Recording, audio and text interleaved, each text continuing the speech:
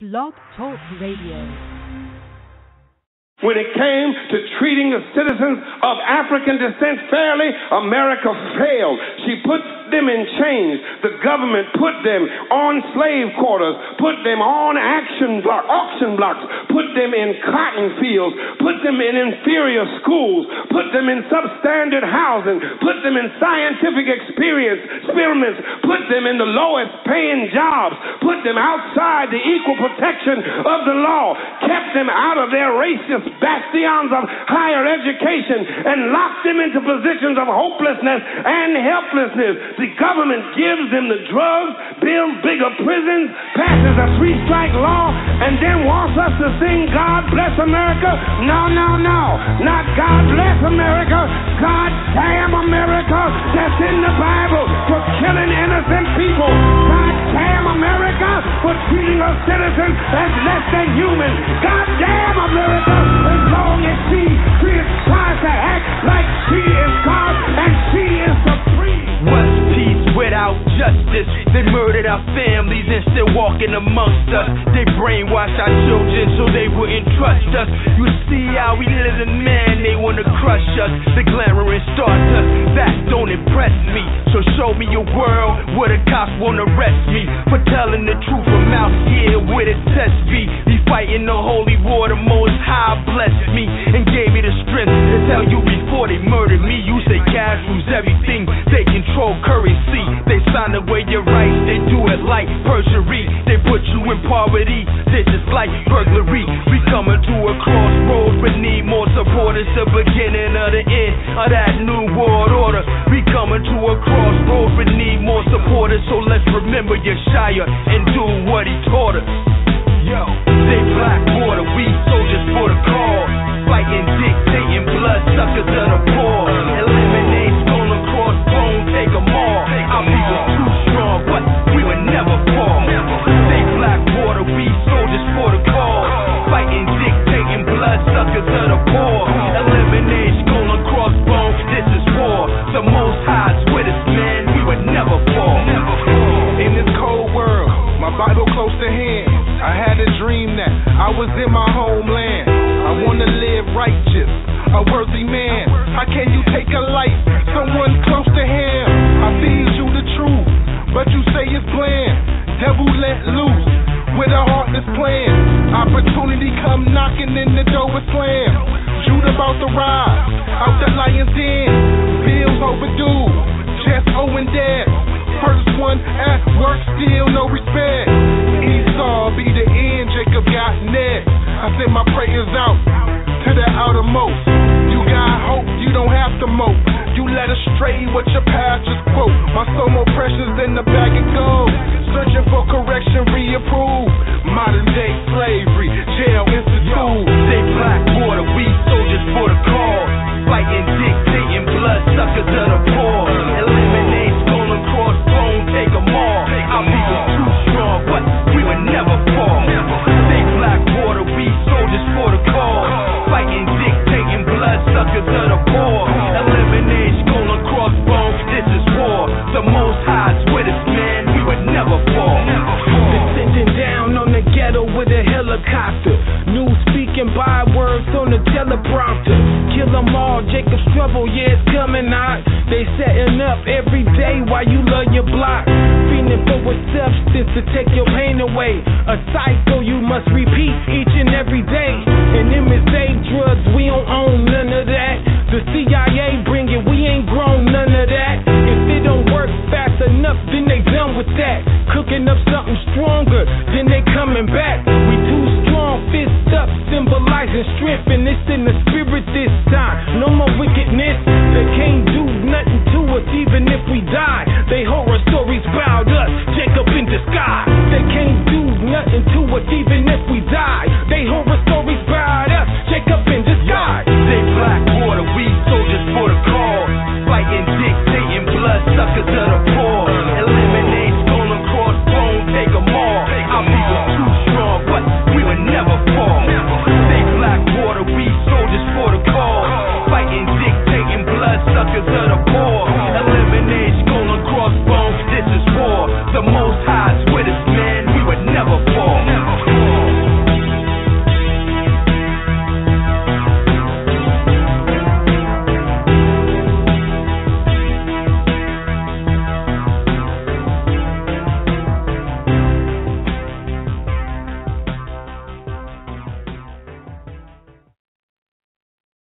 Shalom, shalom, shalom.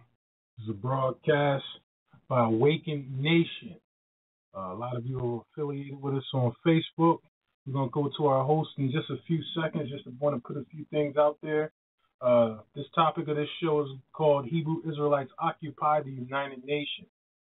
So we're going to really get in deep as time approaches of April 2nd about what we're trying to accomplish and the support that we need from our people, the so-called African Americans that's inside this country today, along with the other minorities or so-called minorities.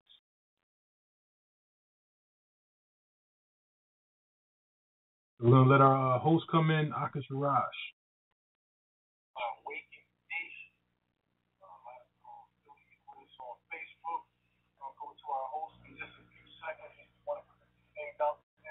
Shalom, Aki. Are you there? Yeah, I'm here, but I'm here, and I'm here still hearing you talking, introducing me. Your internet connection might be slow where you're at, so just let it pass and then proceed. I'm hearing you talk right now, and I'm still hearing you saying in just a minute we'll bring in Akish Faraj and.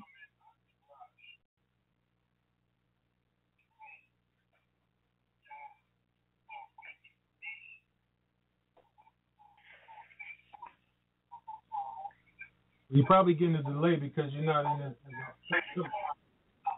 Yeah, I'm hearing you talk. There's a delay. We're going to bring a host back, and he's having some technical difficulties, so we're going to bring him in about a few seconds. So just give us a few moments. But the main thing is that a lot of our people that's on Facebook, they've been dealing with us for the last few months, seeing the progress that we made going through the White House. And everybody's excited about going to the UN, but they're not knowing what exactly that we're trying to accomplish. Most of us don't. So the thing is that all of our people have to show up. All our people have to stand tall together as a nation. And a lot of our brothers is ready. If you're looking at anything regarding the Kemetic community, or any of our brothers doing lectures as of recently out of New York, brothers is gathering together. That same spirit that's on us is on them. The same thing when we went to the conference in Washington, D.C., the gathering of the elders. This was the main purpose of that particular meeting, was that all our people were gathered together. So once we're gathered, what are we doing after that? We all know that the laws in this country are against us, and that's something that we face within this country every day. Like it says in Lamentations chapter 4, we'll go to verse 17. Everybody, let's open up to that. Lamentations chapter 4, we're going to start at verse 17. Lamentations chapter 4, verse 17. Like I said, our host will be in 1 second. Let's give him a couple seconds. One thing about Israel, we have to be patient. Lamentations chapter 4, we're going to start at verse 17. We're going to read down to verse 21. And it reads, "As for us, our eyes have yet fell for our vain help. In our watching, we have watched for a nation that could not save us." One of the main things that plague us here in America this day is that we are depending on those who are oppressing us to save us. We're asking them to yield their hand from choking us. We're saying, lift your foot up from stomping our necks. We're saying, stop putting the handcuffs on, stop locking us up, stop putting us in the lowest economic condition. And they're not cooperating because Scripture says they will not cooperate. So it's up to us to stand up as a nation. It's up to us to have a part in our own deliverance. Even when a man reads a will and testament, he goes to that will and testament. When a man is given an inheritance, he has to go to his own inheritance. And it's the same thing that it reads in 2 Ezra, the 7th chapter. We'll have to take a look at that. So one of the main things our people are going through right now is that we believe we don't have to move. We believe that we have to wait on HaMashiach or Christ to come to America to pick us up from here. And that's not scripturally accurate that that's going to happen. All the great men of the Bible have moved by faith. What did James say? He says, show me thy works and I'll show you my works by my faith. I'm paraphrasing. So everything we have to do, we have to move according to the faith the Most High has put in us. And this is going to require that we make a stand. Now, we've taught for years inside our own homes. We've taught for years on YouTube, and we've taught on the different social media forums, but even that's going to come to an end soon. A lot of these things are going to be censored and taken away. What is the Net Neutrality Act? In the Net Neutrality Act, a lot of things that you can post or regards to the First Amendment of free speech, you're no longer going to have that right. You're not going to be able to just open your mouth as you see fit. So before we be able to point out people and say, okay, this brother must be a 501c3 affiliate, because he's able to take donations, he's able to say certain things, and he's doing it liberally or freely. Now we're at a time now where the censoring of what you say online, if they deem it to be a trouble or a problem to whatever the organization is or the institution is or whatever the government is saying, if they deem what you're saying is contradictory or counterproductive, now they have a right to censor you. So you won't be able to just say what you want to say. You won't be able to push the message that we're the people of the Bible the way we have been doing. You won't be able to really put the truth out there, because if they're watching and they're waiting for you to say certain things, to say, okay, I'm pulling that, that's what direction we're going in. So off of the vision from the Holy Spirit or the Ruach, we have brothers do receive vision. Brothers do receive dreams. That's what the scripture says, Joel, the 2nd chapter. So brothers say we believe and we have faith that the Most High does these things through men, through women, through the different vessels that he chooses to use. But when a brother does have a vision or a dream, the first thing we do is we scream foul. We say, nah, that can't be possible. The Most High is doing it. But the scripture says where there is no vision, the people perish. So the Most High is always giving us something to move or to lay back. The Most High is always making sure that his people, like it says in Amos, the 3rd chapter, the Most High do anything, he'll reveal it unto his prophet. So when you get word and you discern the truth, you can see what message the Most High is sending out to his people. Our host is back there. We're going to try to get him back on here and see if his mic is working properly.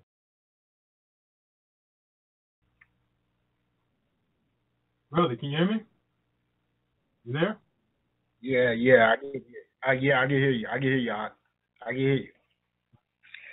The people I just want to. Okay, they warmed up. All right, great job. Great job. I know I can depend on you, brother. Okay, I just want to say I am Akish Faraj of the tribe of Judah, and I am bringing you this emergency announcement. Hear me, my people. There are many facts and issues that need resolution and reclamation within the minds of our true sovereign Hebrew Israelite nation, including but not limited to self-determination, knowledge of self, nationality, silver and gold, and our land must be at the top of the list.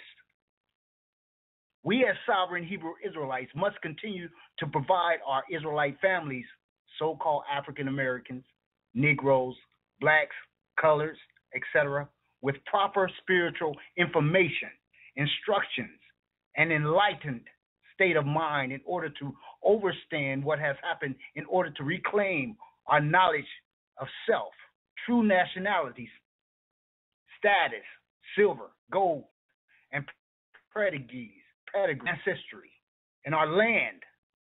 Jeremiah chapter 17, verse 4 says, "And thou even thyself shalt discontinue from thy heritage that I gave thee,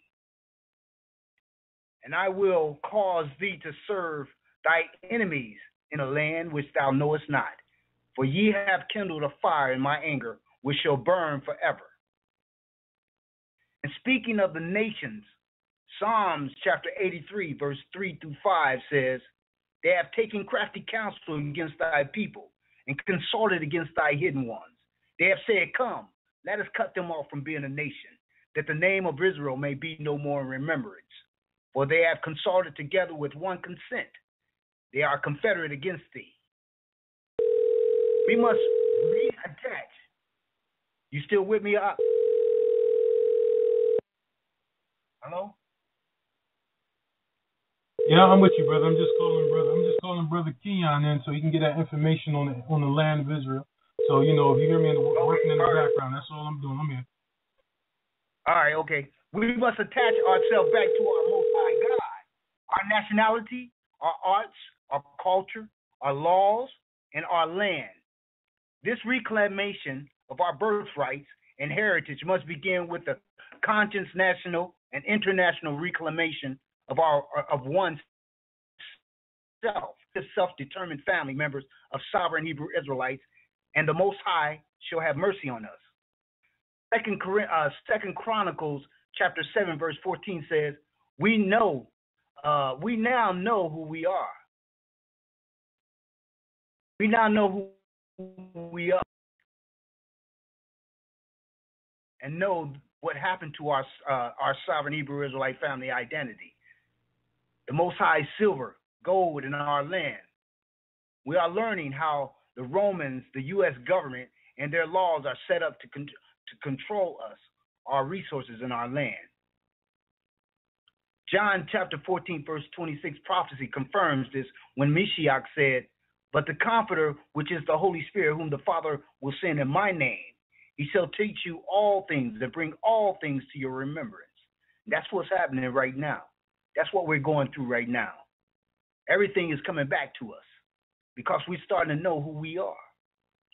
We must collectively come together as sovereign Hebrew Israelite, as a sovereign Hebrew Israelite nation, to be internationally recognized in order to beat the Romans at their own games and to make them adhere to their national and international laws that have been put in place for us to regain our nationality, our silver, our gold, and our land, our freedom, and to secure our protection.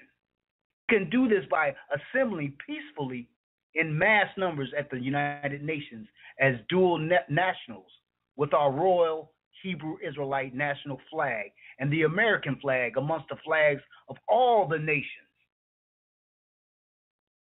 This has been stated in the vision given to me by the Holy Spirit that we shall bring charges against them on an international platform for the murder, for the rape,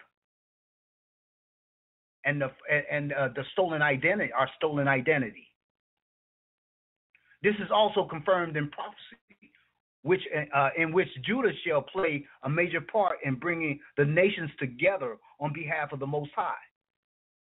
Joel chapter 3, verse 1 through 2 prophecy says, for behold, in those days, and in that time, will I shall bring again the captivity of Judah and Jerusalem. I will also gather all and bring them down into the valley of Jehoshaphat. Now we're talking about spiritual Jehoshaphat, just like any other thing that's spiritual, like Sodom and Gomorrah, Babylon, New Egypt. And I will plead with them, therefore my people, and for my heritage, Israel, whom they have scattered among the nations and parted my land. We don't have to join any group in order to declare our nationality. Many of us, through the Declaration of Sovereign Hebrew Israelite American National Status to the World document, have declared our nationality that now only needs to be enforced. We need many more to download and sign the declaration to bring with them on April the 2nd to the United Nations. We must understand that this is an international right according to the Convention on the Rights of Child, Article 7 and 8. All children have a right to choose and preserve their nationality. Every nation signed off on the convention except for the United States and Somali. I don't know how to pronounce it. What is it? Somali. SOMALI. That's Somali. The United States didn't sign off on the Convention on the Rights of the Child because they have created a fiction called U.S. citizens, which are so-called African Americans, blacks, Negroes, colors, etc., that allows them to continue to control their chattel property, which is us. If we continue to say that we're African Americans, black, colors, Negroes, yeah, we're still slaves. That's why we must come out of her. That allows them to continue to control their chattel property. They continue to break international laws and division. International laws apply to nations, not individuals. This is why I put emphasis on everybody signing the declaration, and we doing this as a nation.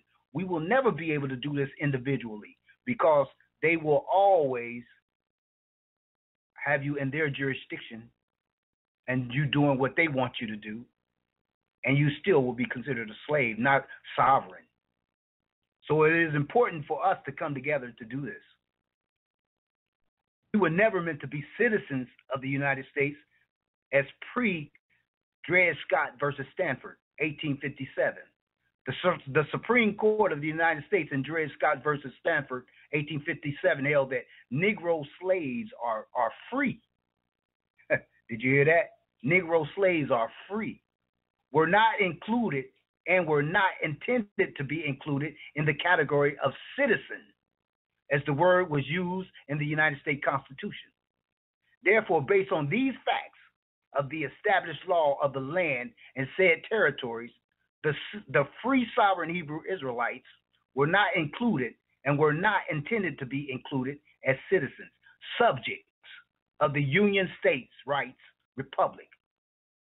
Resultingly, the sovereign Hebrew Israelites were excluded from the Union States Rights Aid jurisdiction.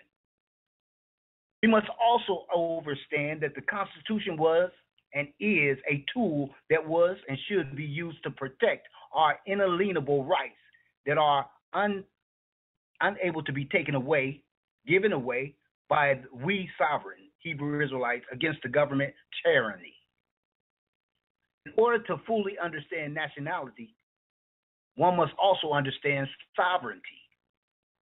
Sovereignty is the supreme political authority and self-sufficiency of a nation of people to govern their internal affairs without interference or dictation from a foreign government. The United States is a foreign government to this land mass called North America.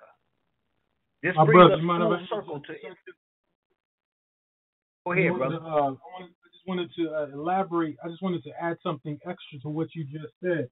Now, this is Black's Law Dictionary, 4th edition, 1957. So this is one of the versions before they started to change a lot of things. And this is what has happened with us. And this is what the brother is touching on regarding us giving up our sovereignty, giving up our so-called rights, our sovereign rights. Black's Law Dictionary, we have a word called cessel. Now, cessel is part of the word cession. It says a cession, a giving up or relinquish, a surrender, an assignment. Now, I'm going to go down to in the civil law. Now, this is cessel in the civil law. The act of ceding, a yielding or giving up, surrender or relinquish of property or rights. So that's what we're doing with our own people. We're actually giving them a cession. This is the definition. This is the word and how it's defined within the Black's Law Dictionary. We're actually ceding or yielding up or giving up or surrendering, relinquishment or property or rights. That's what we're giving up. Now, in the terms of civil law, it says an assignment, the act by which a party transfers property to another, the surrender of the assignment of property for the benefit of one's creditors. And the ecclesiastical law says a giving a benefice or benefit by accepting another without compensation, giving up. We're not in the benefits that they have given us, but our sovereign benefits. We have been turning it over to them willingly but unknowingly. I just wanted to put that out there, brother. Okay, great job. Great job. as he was saying, civil law. I'm just going to touch on that for a moment. Civil law, and then I'll get back to what I was saying. But civil law, there's a difference between common law and civil law. Civil law is something that they have created for themselves. Civil law is what makes so-called African Americans, so-called Negroes, so-called blacks, so-called colored people slaves. That means that you're not sovereign under civil law. That means that civil law gives them a right to murder our people and get away with it with impunity. Because right now, if you're considering yourself an African American, a so-called African American, you're requesting benefits from a government which you must pay the price for, and that includes being murdered. And them saying, you know what, it's justified homicide. So this is why it is imperative that we come out of this false identity. It's very imperative, but many of our people think that that's what they are, and that's who they are, and it's false. It's a fraud. It's fraud. So the difference between common law and civil law is a big difference. It's so big that it's different, just like lawful and legal. Legal goes hand in hand with civil law because neither one of them is real law. Lawful goes hand in hand with common law. That's the law of the land. Lawful means that as long as you don't hurt no one, you can do anything you want to do. Legal means that they don't care. They'll put and say that you hurt the government, the state that you're in. They'll say that the state is the victim. See, in order for there to be a crime, there must be a victim. That means that there must be a human, live, breathing victim. The state is not a live, breathing victim. So when they say they bring in charge against you, the state has brought charges against you. That means a fiction brought a charge against you. A fiction brought a charge against another fiction, which is an African American that doesn't exist. A fiction that doesn't exist brought a charge against another fiction that does not exist. But you exist. So in order to exist, to physically exist, you must be in your proper status, which is sovereign Hebrew Israelite, and that's what we're doing. That's what the declaration is for. Now back to what I was saying. This brings us full circle to international law that I spoke to you earlier about. This would include the internal affairs, the making of laws, executing or applying the law, making war or peace, forming treaties of alliance, entering into commerce with foreign nations, and the like. Sovereignty of a nation of people is tied to their birthrights. You hear that? Tied to your birthrights. And you know what you do every time you have a child? You know what your parents did? Every time you sign a birth certificate, you signing over your rights to the government. You're signing your rights over to the government, and you making your children a ward of the state. And that's why they could come in and take your children when they think that you're mistreating them. Even though if you try to spank your children or whoop your children, like the Bible says, spare the rod, spoil the child. They took that away from you. Now they're letting your kids get away with anything, anything, and holding you responsible for whatever they do. How can you tell me not to discipline them, and when they do something wrong, you coming at me because they did something wrong? It doesn't make sense. This is not where we're supposed to be. This is not our law. This is not our place, and they do not supposed to be ruling over us. Point blank. It's just that simple. Now, the sovereign nation of a people is tied to their birthrights. Birthrights are nationals' unalienable rights, which can't be taken away by anyone and are lawfully, not legally, recognized at birth by the international governments. The sovereignty of a nation is lawfully recognized by their nationality, family, pedigrees, means ancestry, political status, constitution, flag, and seal. These national symbols, when publicly declared, when constantly used in public, and when registered with the government of the earth, particularly with the sovereign nation in which a people live or visit, allows a nation of people to be lawfully recognized by the international body, thereby receiving international protection at law. See, this is another reason why we're going to the United Nations. We are able to. Everyone has a right to a nationality, and this so says the United Nations on their webpage, on their website. That no one shall be arbitrarily denied deny the right to a nationality or to change their nationality. See, and that's what we're going to enforce. We're not going into any closed courtroom where they can take control and take jurisdiction over you, and no one else knows it. No, we're going to do this in the open. On the other hand, when a nation of people birthrights are usurped or denied, they are no longer sovereign. As a result, the enslaved people will no longer receive international protection at law. See, this is why we're being murdered with impunity, because we have no protection. We have no protection. Everybody, our people believe that they are attached to a land. Being so-called African American, Negroes, black, colors, etc., you don't exist. And you wonder why they are killing our people with impunity because of that. As a result of enslaved people will no longer receive international protection at law. Thus, slavery and enslavement by a foreign government, good old USA, the land of the free and home of the slave. This is what has happened to the sovereign Hebrew Israelite family around the globe. Nationality arises at birth and is connected synonymously with and particularly with a parentage or a family name or pedigree and land.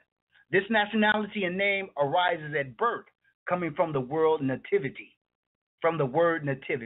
which means to be born, and is the hereditary genetic birth line of any people of the same parentage.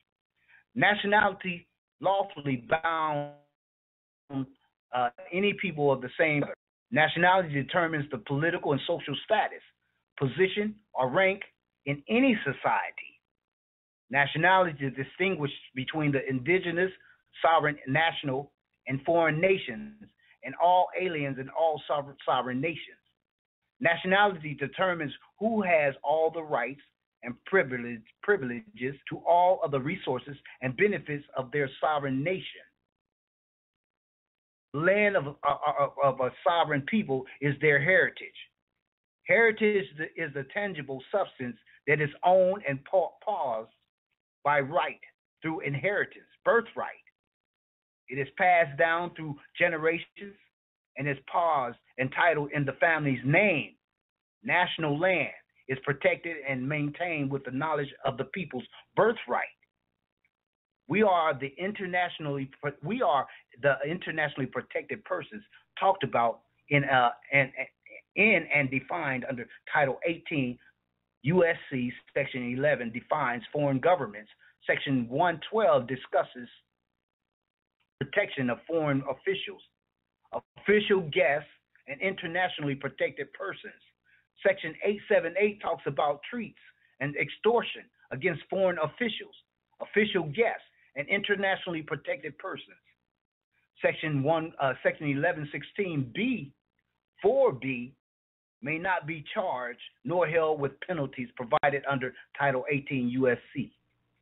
The term foreign government, as used in section, includes any government, sovereign Hebrew Israelite, faction, or body of insurgents within a country with which the United States is at peace, irrespective of by the United States.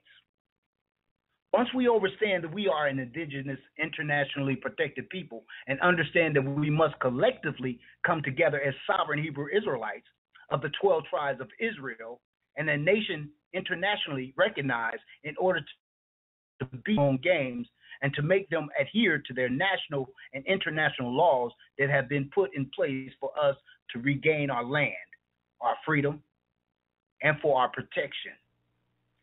That's how we gain our nationality collectively.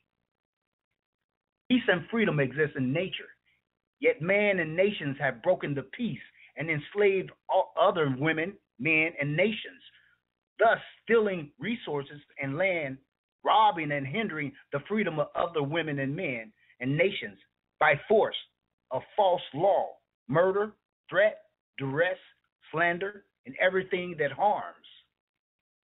Fairy tales are for those who cannot face reality. Facts are for those who have the courage to face truth. Nationality is for those who honor their mothers and fathers. And the nationality is the birthright and sovereignty. Birthrights and sovereignty are for those who love freedom and justice, knowing what it means at law. Peace is for those who live the law. The law of the land is the circle of life. One to the north, one to the south, one to the east, and one to the west, standing as the great law of peace. We move forward as a nation of sovereign Hebrew Israelite American nationals to stand continuously in front of the United Nations in New York until all of our demands as a nation of Hebrew Israelites are met.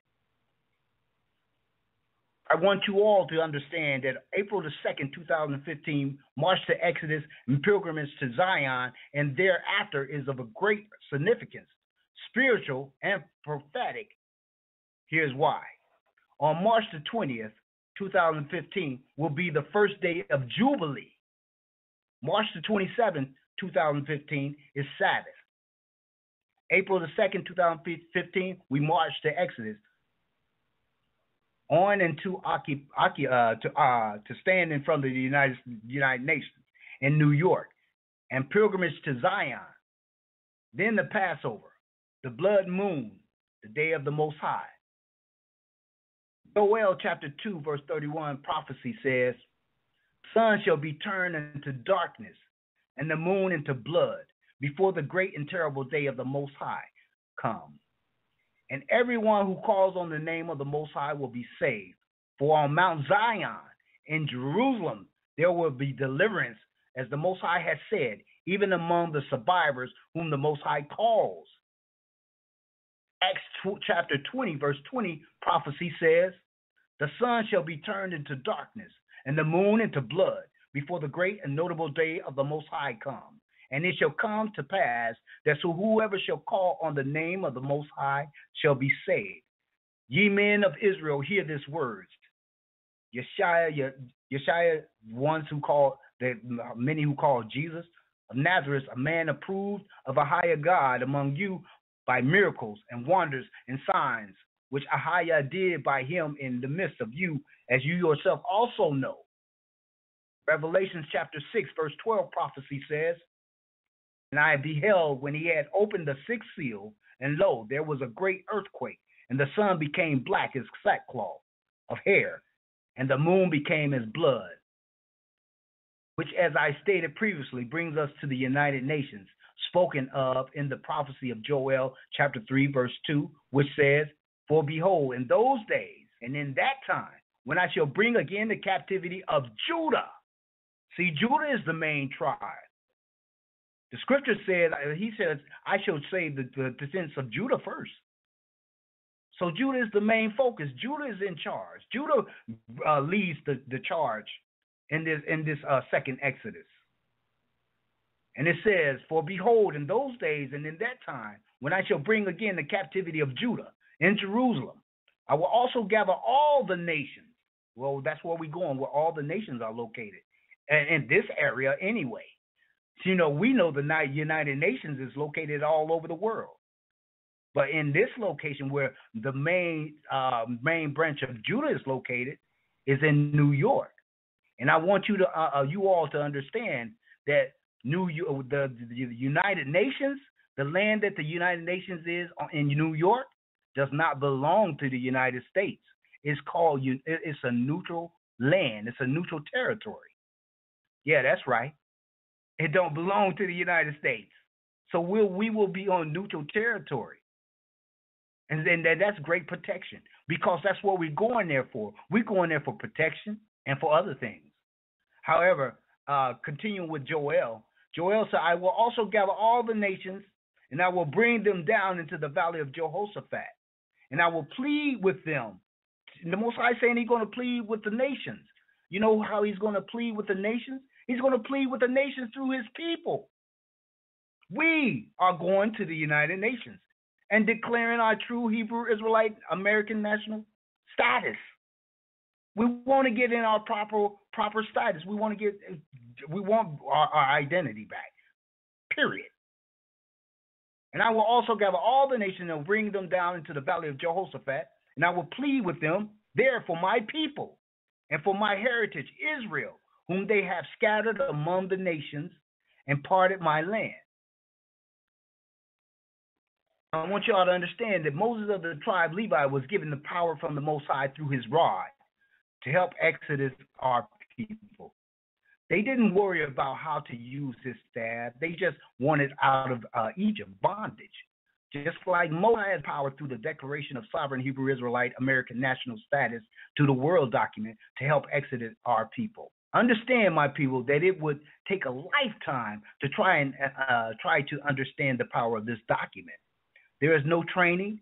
You shall see the power of this declaration through the Most High, through me, and shall learn from it as we go.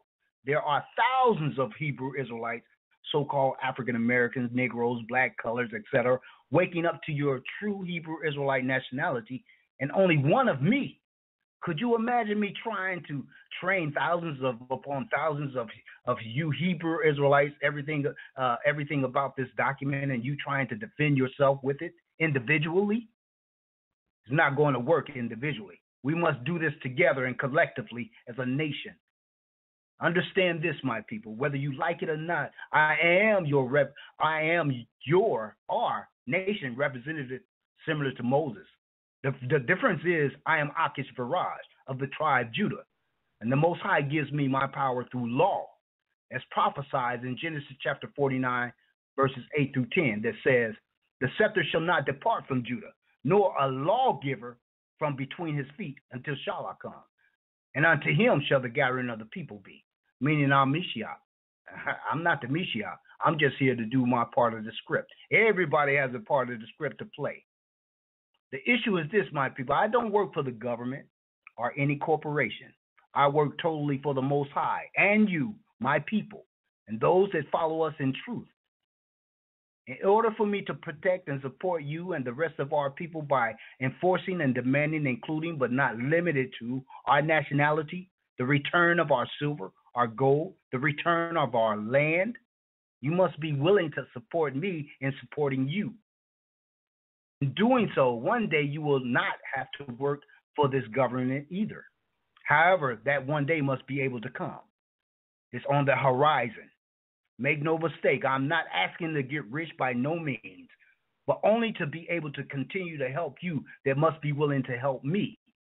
I give to you what the Most High gives to me, Be'ashem Yeshaya HaMessiah and Ruach, Holy Spirit. However, you must be willing to give back. A workman is worthy of his hire, as 1 Timothy chapter 5, verse 18 says. For the scripture says, thou shalt not muzzle the ox that threadeth of the corn, and the laborer is worthy of his reward. If I have no way to continue to work, the Declaration of Sovereign Hebrew Israelite American National Status to the World document means nothing and is useless to you and foreign to you. Thus, it is imperative that you go to www.marchexodus.com, make a donation of $25, $50, $100 or more toward the cause to show your appreciation. With that having been said, let us go forward to April the 2nd in front of the United Nations demand, including but not limited to protection, the return and enforcement of our Hebrew Israelite identity, demand our land back that has been stolen from us in Israel, according to prophecy of Joel chapter 3, verse 2, in which the Most High says, I will also gather all the nations and will bring them down into the valley of Jehoshaphat. And I will plead with them there for my people and for my heritage, Israel, whom they have scattered among the nations and parted my land, which he shall do through his people on April the 2nd. Demand our silver and gold stolen from the Most High's holy temple, and owe to us for murder and for free labor, according to Joel chapter 3, verse 5 through 6 prophecy, which says, because you have taken my silver and my gold, and have carried it unto your temples, my goodly pleasant things, the children also of Judah, meaning the ones that came here from the transatlantic slave trade, according to Deuteronomy 28, verse 68, the children also of Judah and the children of Jerusalem have you sold unto the Grecians, that you might remove them far from their borders. You can't get no farther than America. Well, how far is he talking? That's the far as you could go. Set our people, we go in there also to demand that our people be set free. They were convicted through fraud. And I'm talking about the ones that are in prison and the ones that are being convicted at currently. I'm talking about going to jail and false identity, according to prophecy of Isaiah. The spirit is of the Most High, Ahiah, is upon me, because the Most High has anointed me to preach good tidings unto the meek. He has sent me to bind up the brokenhearted, to proclaim liberty to the captives, and the openings of the prisons to them that are bound, and to be exited to our own land, free without passports, with our silver and our gold, according to prophecy of Isaiah chapter 60, verse 8 through 9, which says, who are these that fly? Listen to this. This is verse 8. It said, who are these that fly? You see, the Most High was telling, Isaiah was giving prophecy. He was giving future prophecy to the people who knew nothing about airplanes. But this is prophecy. This is prophecy. This is a code being broken right here. Who are these that fly? Meaning an airplane. As a cloud, meaning an airplane. As the doves, and as the doves, which does flies, to their windows, meaning their land. Now we get to verse 9 of Isaiah chapter 60, and it says this: surely the owl shall wait for me, and the ships of Tarshish. Now the ships of Tarshish, see, we shall be exited by ship or by plane. Now we can't reach the ships of Tarshish, so verse 8 got to be talking about us over here from far away. That's how we're going to be delivered. That's how we're going to be exited. That's how we want to be exited. We want to go home. So that's the only way we're going to go home. If the ships of Tarshish are not coming to America, but there are planes here. So many people said that, well, if you can't reach the ships of Tarshish, you out of luck. Well, they totally skipped over verse 8 of Isaiah prophecy. See, they didn't break that down. But let me read it to you one more time. Who are these that fly as a cloud, and as the doves to their windows? See, only way you could fly as a cloud and the doves is through an airplane. So let me finish verse 9. Surely the owl shall wait for me, and the ships of Tarshish first, to bring thy sons from far, their silver and their gold. So when we have a true Exodus, second Exodus, that means that you got to leave with your silver and gold promised to us. Even in Genesis chapter 15, verse 13 through 15, 13 verses 14, it says that we shall leave here with great substance after our 400-year captivity. So the second Exodus means that every Exodus that we left during captivity, we left with silver and gold. We must leave with silver and gold. You know why? Because the temple of the Most High must be rebuilt. The temple on Zion must be rebuilt. And we're not just talking about our reparations, but the most main important thing is rebuilding the temple of David on Zion, Mount Zion. But don't get me wrong, they owe us for the murder of our people that came over here on the ships that they tossed over into the ocean.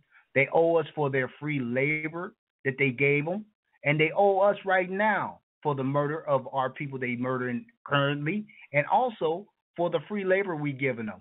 Because this paper stuff they giving us ain't nothing but promissory notes to pay us true money at a later date. What is true money? Paper doesn't carry any substance nor value. So what is true money? True money is silver and gold, and we want to cash in on what they owe us. Everything that they doing is through fraud. So, and so that's all I really have to say right now, brothers and sisters. So we're going to open it up for questioning, so everybody can ask questions or anything like that. What I really want you to do is stay focused on Exodus, because it's that time. You all see the signs of what's happening, what's going on. You got Russia shaking hands with Iran. That's prophecy. You got China building up its military might. You got all kinds of military equipment rolling around on trains here in the United States. They building up for something. And you know about the FEMA camps. You know about the FEMA coffins. So all of you who claim that you're waiting on the Mashiach to come and get you, can you tell someone the time that he's supposed to come and pick you up? But I tell you what, the Most High does nothing without revealing the secrets to his prophets. That's Amos. That's under Amos. I can't think of the scripture, but that's Amos. But anyway, he does nothing without revealing his secrets unto his prophets. And his secret is this. Genesis chapter 15, verses 13 to 14 gives us a time, some kind of frame to look forward to. From the time that we came over here on the transatlantic slaves, during the transatlantic slave trade on the ships. And when the first slave came to Jamestown, Virginia, in 1619. Well, I'm not saying that we have to go totally off of their calendar, but hey, 1619 and 2019 equals 400 years. But it may be sooner. With that having been said, we'll go ahead and open up the lines for comments. And I give all praise to the Most High, Ahaya Be'Hashem Yeshaya HaMessiah, and Ruach HaHoly Spirit. May his will be done. Take it over, brother. All praise to the Most High. All praise to the Most High. We're going to let some people ask for questions. First, I'd like to read something out of Black's Law Dictionary, 1957, 4th edition. It says, a corporation is a citizen of state under whose law created and a non-resident of every other state. So it's letting you know that the citizens of this country are a corporation of their respective states. So the brother has talked about having jurisdiction over your own name, letting it benefit you, but not harming you. These things can be done on an individual basis, but in strength and in numbers, as in us gathering as a people, it has more credibility. It has more weight. You got to understand that you are in control of your person. You are in control of the entity, or by your government, a social security name, or a birth certificate, and that the law under citizenship or as a citizen actually looks at you as a corporation of your respective state. Here we are as sovereign people or free peoples, as it says inside the Bible. I know we all understand the Bible, so let's go to James chapter 2, verse 12. And I talked to you about this the other day, but I want to read it out of the Scriptures version. I know a lot of us read the Scriptures. So go to James chapter 2, and we're going to go to verse 8. And I'm going to read it in the King James, but I'm also going to read it inside the Scriptures edition, which is a Hebraic edition of the Bible. James 2 and 8. If ye fulfill the royal law according to the Scripture, thou shalt love thy neighbor as thyself, ye do well. Now we're going to read it inside the Scriptures, 1998 edition. It says, if you truly accomplish the sovereign law according to the Scripture, ye shall love your neighbor as yourself, ye do well. So, according to the Scripture, the royal law is the sovereign law, because we be free men of the nation of Israel. We be free because we are the ones for which the world was created, or the earth was created. And you can go to the book of 2nd Ezra, and it tells you that. So, for us to keep the royal law, or the sovereign law, We're only going back to the common law that was given to our people. The Bible, or so-called, was supposedly based on, and it is represented as a sovereign law according to the Scripture. But because we have fallen into the bureaucracy of the United States, we're now operating as corporations within this particular construct. And we have forfeited, as in when we went to earlier, it says cessio. We have turned over what would be the royal law or the sovereign law in place of so-called citizen or citizenship within your respective states, making you a corporation and not a freeman. Let me say something let me say something in regards to the corporation, and in regards to that document. That document, if you notice that the people that have already signed that document and uploaded it to Facebook, you'll notice I said that they have taken control. They are the beneficiary of their corporation government name. They have taken control of that name. That means that any benefit comes to that name goes to them. You know, the government name is responsible for anything that happens. Not the individual who's the beneficiary. So you benefit through that government name, and you claim no kind of charges that comes with that. That they can't charge you yourself individually. So it's a powerful document. Go ahead, brother. I'm sorry. With this being a de facto society, which is a fake society, it also has created de facto citizens, which means that they have actually given you a fraudulent person to represent yourself, but you're giving them your real person as the person who receives whatever judgment or I don't know the right word I'm looking for, but you're using a free man, which that's what you're supposed to represent, particularly for our people being sovereign Hebrew Israelites, and you're actually using your free man in the place of your straw man. So when you go to jail and different things happen to you, you say, hey, listen, I'm going to be my straw man and not recognize your straw man as de facto, the same way the government is de facto. It's a false government. You're giving over your sovereignty, false establishment. Now, I know it's like easier said than done, but the easiest way for us as a nation to counteract these things is to stand as a nation.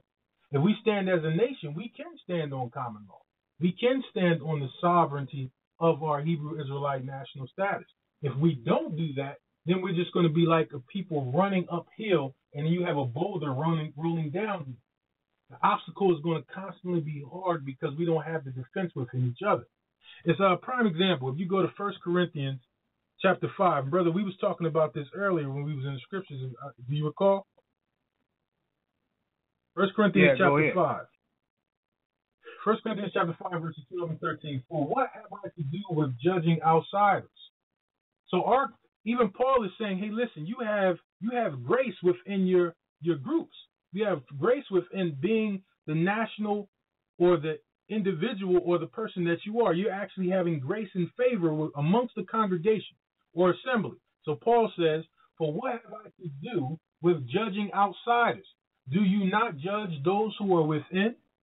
So we're supposed to stay within the body of HaMashiach. We're supposed to stay within the body of our true nationality. It says, but Elohim judges those who are outside. So once you're cast outside of the assembly, then you become subject to judgment of the world. And those who are judged in the world get the recompense and condemnation of the Most High. It says, and put away that wicked person or wicked one from among you. So we have sanctuary amongst our own. We have sanctuary amongst our own laws and rules and commandments that the Most High has given to us. Is when we start to operate without the infrastructure of the body of our people, that's when we start to encounter a lot of these stresses and a lot of the problems that this nation can have. Legal. That's right, legally. We want to get out of legal. We want to be lawfully. So we have lawful assembly amongst each other. We can operate as sovereign peoples as according to our laws. And whether you believe it or not, in 1983, that was termed the year of God, in the sense in America that they acknowledged that the Bible was the Word of God in 1983. So it was the year of the Word of God, if I'm saying that right. But Congress said that the Bible was the Word of God. So the laws and the sovereignty that it extends to its own people, Congress actually agreed with that for 1 year. I know we were a long way away from 1983, but that is actually on the books. That is actually on your law books, that the United States ruled in 1983 that the Bible was the Word of God. So when you go into a courtroom and they say, hey, listen, you can't beat your kid, and you say, hey, well, listen, the Bible instructs me to rear my kid a certain way. You can go back to that and say, hey, even within the courts of the United States, it was ruled that the Bible is the Word of God. So you can't infringe on my religious belief. You can't make me work on the Sabbath day. This is a judgment was given, and the Most High has these things happen for our benefit. So we're going to go to the callers. 513-383. Just to point you out specifically, needs me to open up. 513-383. What's going on?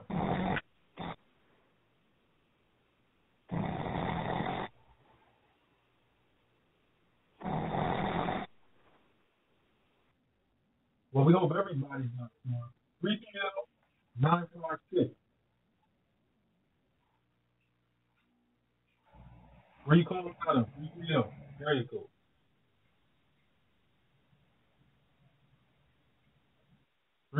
Area code. We're going to get somebody on, right? Area code 513-417. You on the mic. Area code 513-417.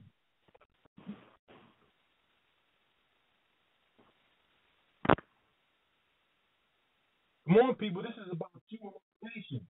You know, don't be a quiet spectator. All right. Call it 336-935. Where you calling out of? Call it 336, area code 935.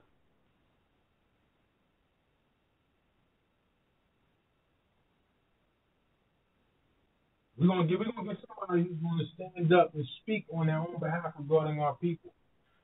One thing people have to understand is that we have a voice. We have a voice every day we deal in this outside world.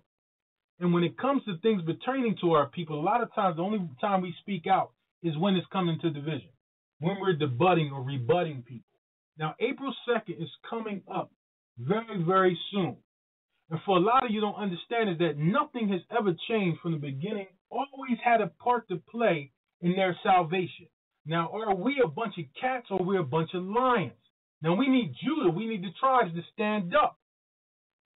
Call it 202-774. Are you going to speak? Shalom, shalom, my brother. Shalom, shalom. How you doing, brother? This is Caleb Black.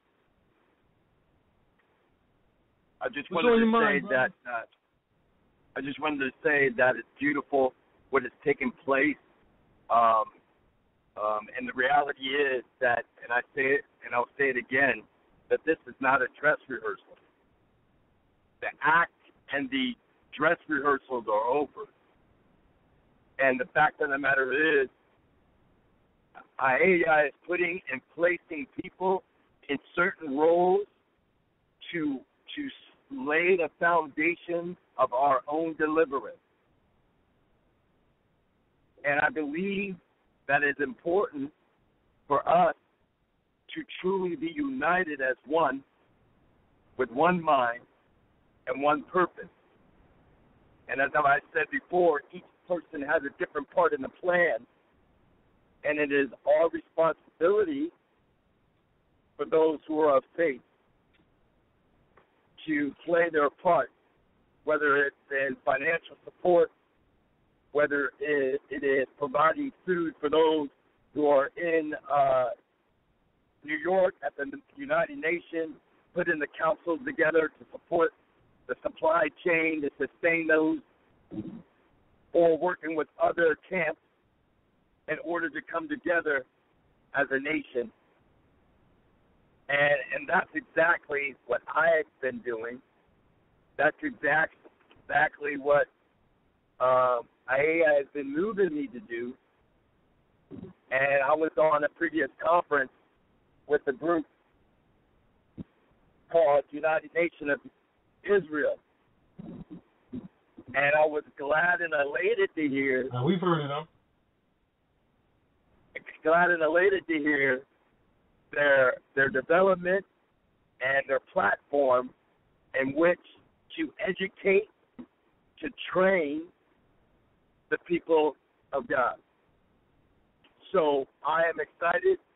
I would like to continue to work with my brother and all the brothers who are going to be marching in New York. I myself plan to be there and supporting the group.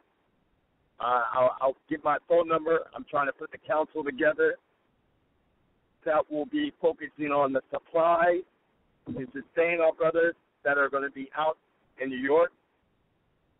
And, hit me up on Facebook, K-LOE Black. There's not many out there, so I'll be an easy find. And if you're interested in working with me to put the council together, to network, our brothers in New York, to make sure that those who come give me your name. Give me your name again, my brother, so I can put that in. I can look you up right now. That way, you don't have to get off the phone. I've been in contact with this brother. We've been working together, brother. You right? Okay. Yeah. Okay. Right, and I just put my phone number out there.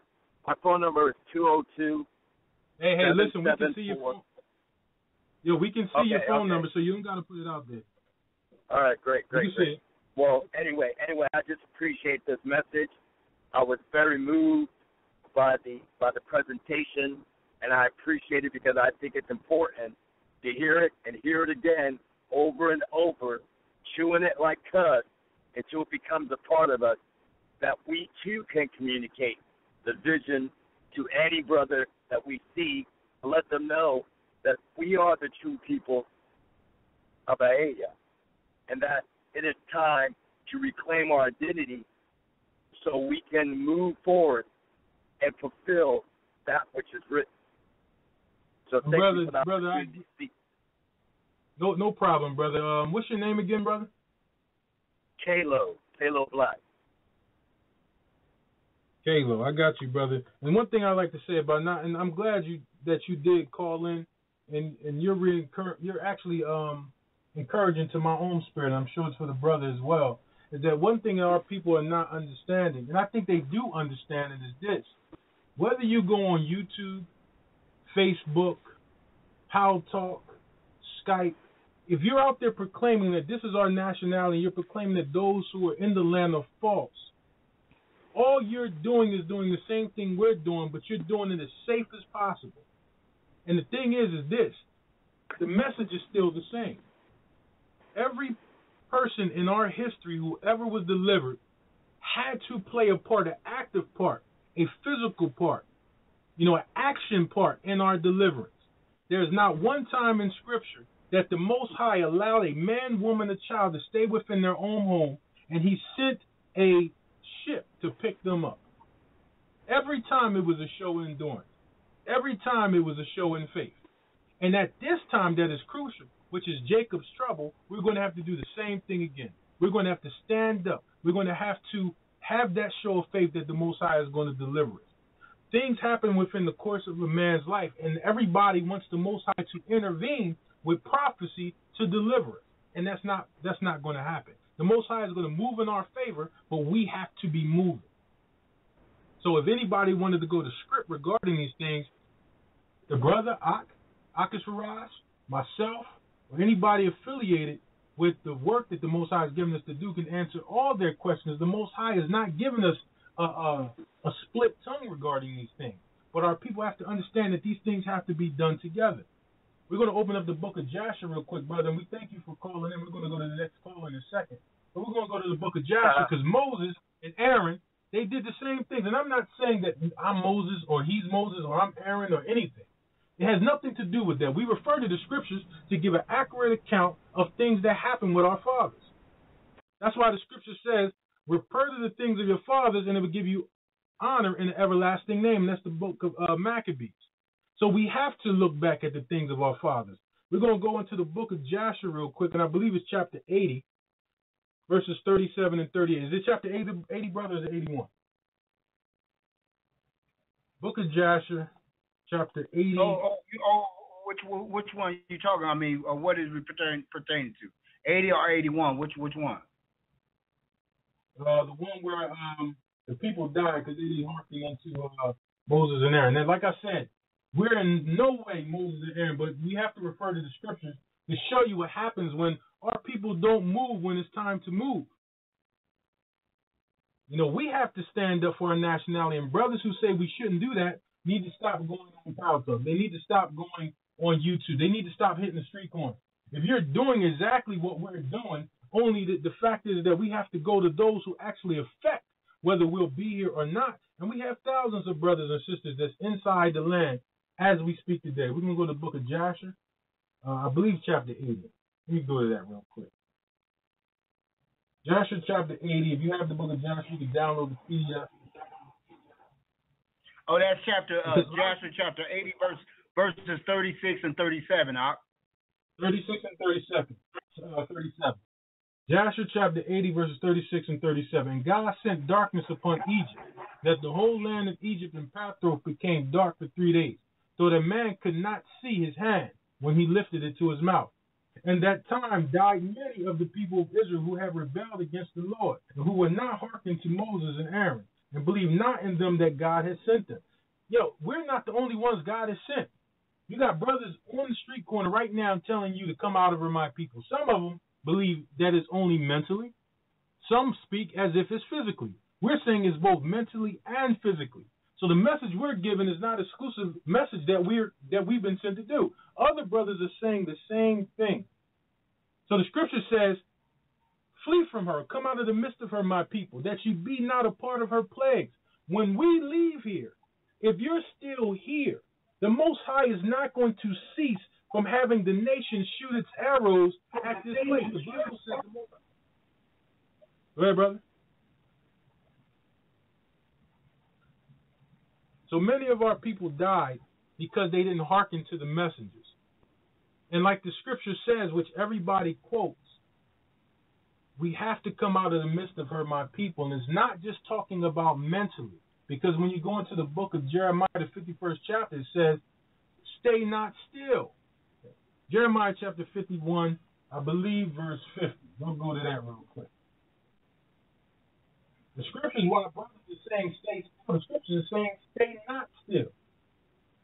So when the Most High raised up the Chaldeans, and if you talk about Iran, they've just made a military pact with Russia. So the Christian doctrine says, no, it's going to be Russia and China that moves against America. But looking at the political stage right now, it's not China and Russia that's linked together. It's actually Russia and Iran. Jeremiah chapter 51. And Zechariah chapter 13, verse 8 is a parallel to Jasher verses chapter 80, verses 36 and through to 37. I just want to put that Zechariah chapter 13, verse 8 out there. And it says, and it shall come to pass that in all the land, says the Most High, 2 parts therein shall be cut off and die, but the third shall be left therein. So if you compare that to Jasher, what he just read in Jasher chapter 80, verses 36 through 37, you can see the parallel to each other. You see them coincide with each other. That what has been shall be once more.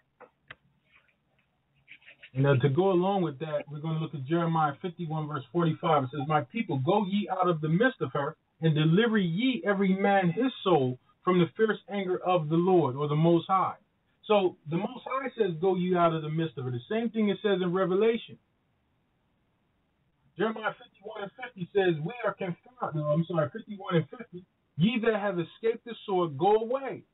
Stand not still. Remember the Lord afar off, and let Jerusalem come into your mind. So let me get if looking at the understanding, if the Most High is the one who comes gets us, why is he saying remember the Lord afar off? We have to deliver ourselves from the sword and the heart of Pharaoh, the same way he did in Egypt. The heart of King Cyrus or his son Darius, the same way he did in Persia, to allow the descendants of Abraham, Isaac, and Jacob, moved by Ezra and Nehemiah, to return home and build the set-apart land and the Kadash places. The same way now we're receiving that mercy, if you look at the civil rights movement, that these so-called Gentiles are actually trying to fight for our right within this construct. So we have the same things happening over again. Let's go to the next caller. See what the next caller has to say.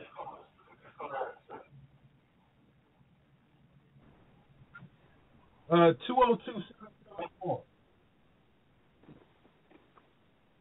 Is that the brother we just had on? Brother, I just wanted to say that.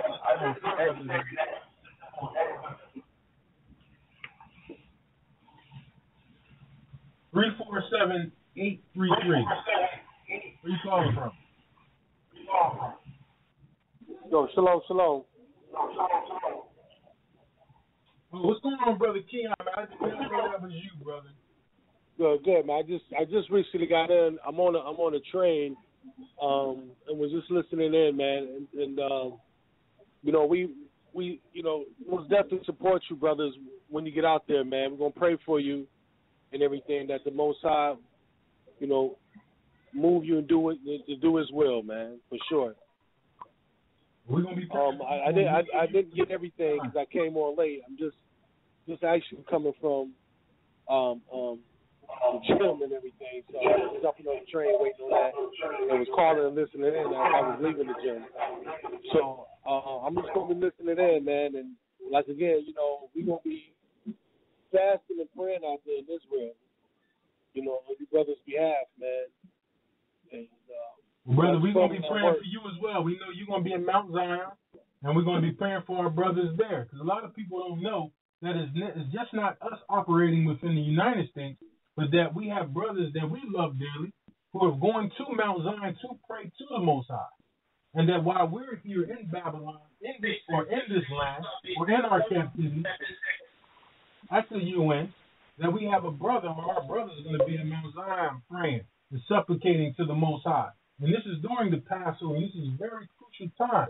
And a lot of our deliverances have been during the Passover. So most definitely, we're gonna be out there supporting you guys with prayer, man. As our kids, we're supposed to love and support each other when they find and they attempt to do the commandments of the Most High. So, a lot of our people don't know what's really going on these days. They don't really truly understand that the Most High is really preparing His people to go back to His homeland. But the most important thing, man, is that that our people work on one accord, at least try to. That's important, man. Love. And if anybody know me, I'm about love, man, and love kills all demons, for sure. So, as long as we going out there in love and humbleness and in peace, the nation, the scripture talks about how the nation is gonna feel sorry for us. So, you know what I mean? Like they, because of what's being done to us, you can kind of see that now. So as long as we going out there in meekness, absolutely. So as long as we going out there in meekness and humbleness, we're doing the will of the Most High. So it's kind of loud, so I'm not gonna keep you guys, man. I just wanted to let you know that while y'all out there, we're gonna be supporting y'all with our prayers, man, up on Mount Zion, for sure. No doubt, brother. Shalom, brother. We're going to go to the next call. My brother, 646-632, brother. Chime in.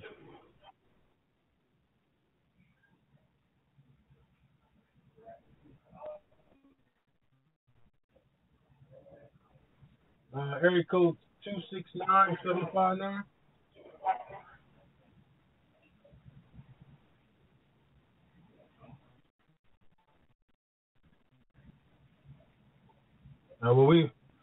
Some of the callers, I guess they couldn't chime in, but we don't want brothers to be shy when they call in, because this is a family effort. This is a national effort on behalf of our people. I want to read, go into the book of 2nd Ezra. And I want us to really take heed to what's being said. Now, Ezra was real heavy, and the messenger of the Most High came to him. And I want y'all to look at what it said. 2nd Ezra chapter 7. Brother Ak, I'm going to mute your mic real quick, brother, because you bring a lot of feedback. When you're ready to talk, I'm going to let you in.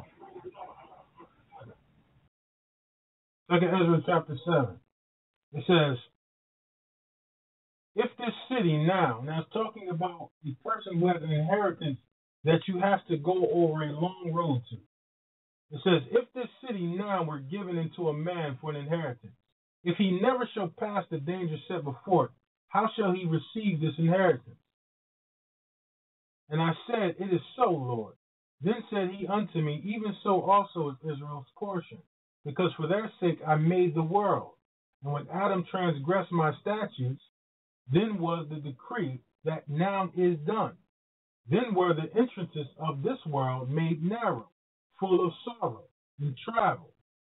They are but few and evil, full of perils and very painful. So Jacob's trouble goes hand in hand with this life period for Israel. This life is very hard. It's full of temptations. It's full of perils. It's full of evil. It's full of pain. But these are the situations where the Most High proves us by our faith. This is the situations where we're refined as gold through the furnace of adversity. It says, for the entrances of the elder were wide and short and brought immortal fruit. If then they that live labor not to enter these straight and vain things, they can never receive those that are laid up for them. So now, therefore, why despise thyself, saying thou art but a corruptible man? And why art thou moved, whereas thou art but a mortal? Why hast thou not considered in thy mind this thing that is to come, rather than that which is present? So we have to think about the kingdom that's coming, that great kingdom, that perfect kingdom, where we'll be in the position of the servants of the Most High, where we'll be in the position where we're the nation that is leading the world, when we're sitting beside our King and Master, Yeshua HaMashiach. We have to think about that world. We have to labor to go into that rest. So we have to endure all the labors and trials that come with this world. That's the only way we're going to get to our inheritance.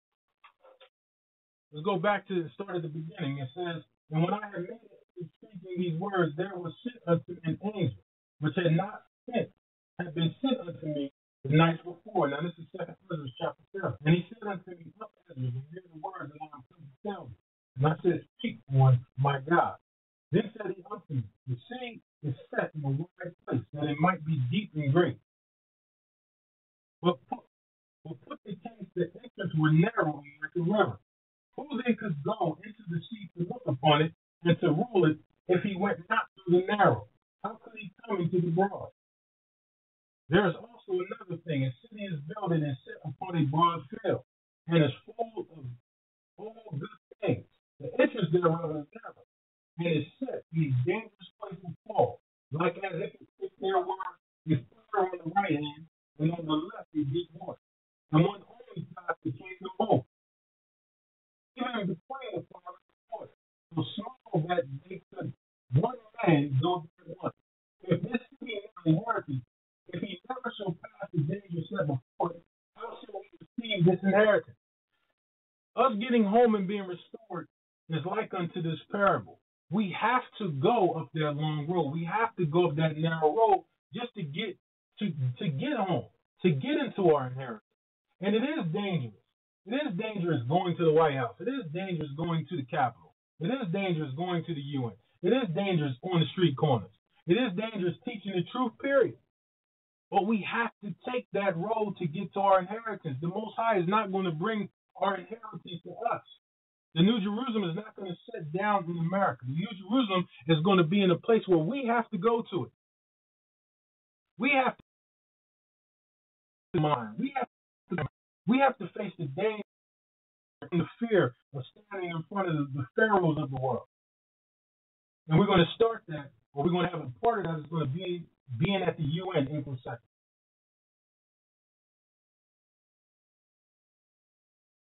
I might do it.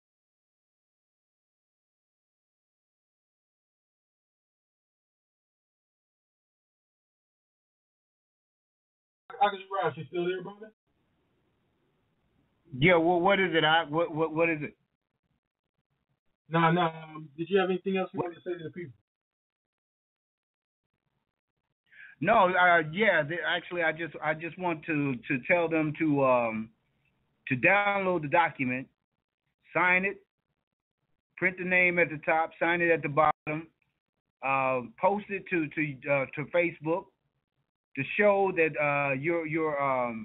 you're in support of your nation, and let's head to the United Nations with our flag and with the United States flag and amongst the United Nations flags, and let's declare our nationality like we want to. Let's enforce it like we're supposed to be, and that's about it.